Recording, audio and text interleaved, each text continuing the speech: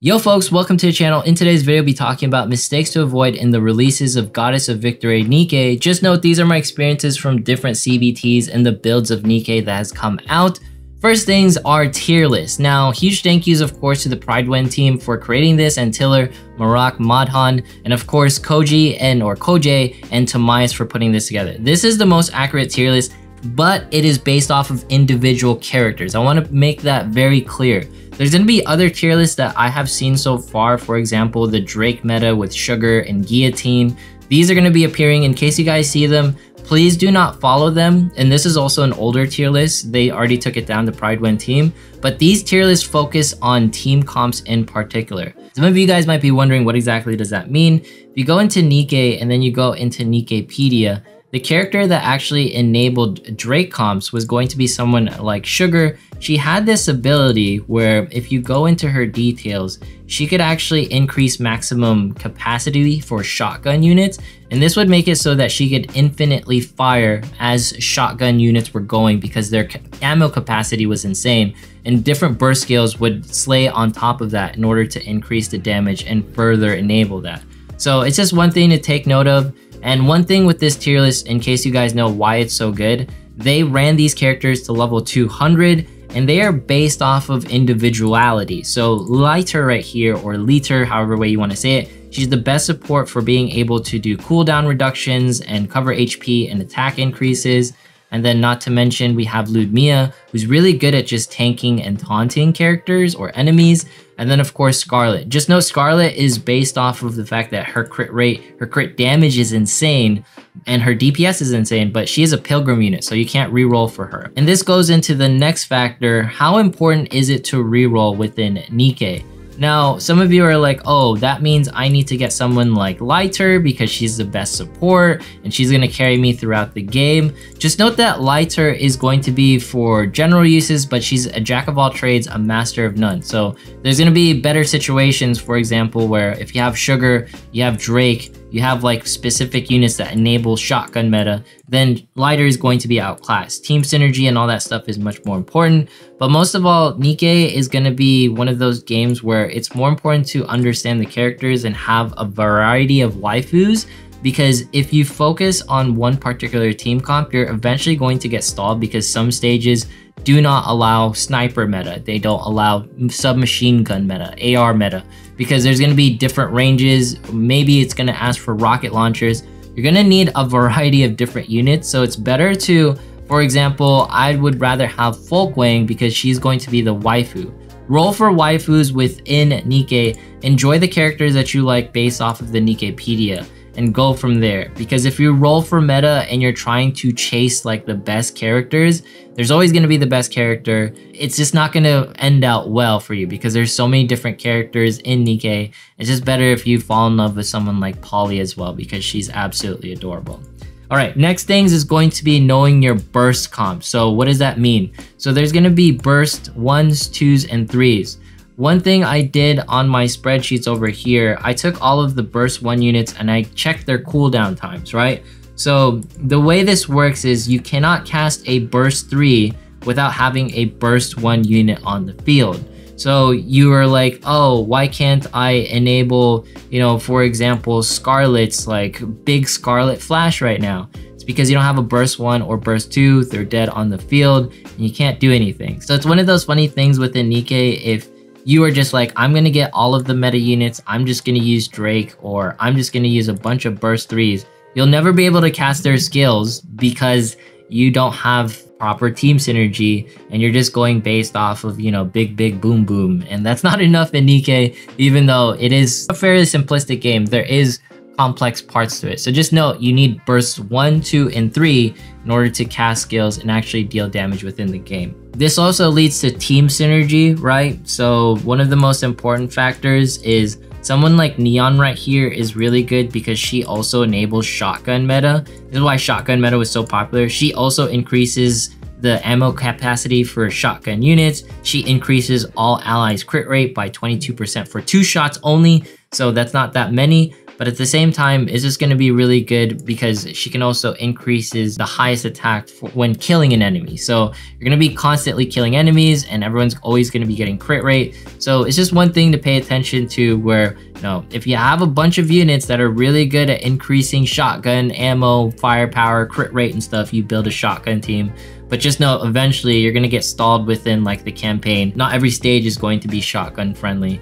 It's just the way it is. And probably the hardest thing to manage within the game is going to be the outpost. And the reason for that is because this is gonna be where you acquire your resources. And this is obviously based off of the highest stage that I have cleared. This is based off of the things that I've been doing within the game. But just note, you won't be able to tackle certain stages because your Nikkes don't have enough levels on them. So you're gonna be like, how do I acquire resources if I can't go past a certain level within the campaign? My outpost is maxed out, I don't know what to do. Go into the I section right here. These missions are absolutely essential. You can see here, I'm getting 102k battle data set based off of the things I'm doing. You know, it's just recruit Nikkes, like clear chapters. It's very simple stuff. You can get summons in here. I didn't know this existed because it's kind of hidden off, but it was by far the biggest thing. And if you're a whale, this is really not recommended, but we have to cover it. This general shop right here, it's going to have refreshes and resources that you can acquire. I don't recommend it because obviously it's going to be costly. It costs 3,000 gems to do summons, but summons is more for unit diversity within this game. Resources, credits, battle data sets. This is going to be what's carrying you in the early game in order to get to the highest outpost stage as possible or have like a high outpost defense. Then you're not going to be able to acquire resources within the game in order to progress. I have to really state that importance because at first I was like, oh, I'm just going to take my time.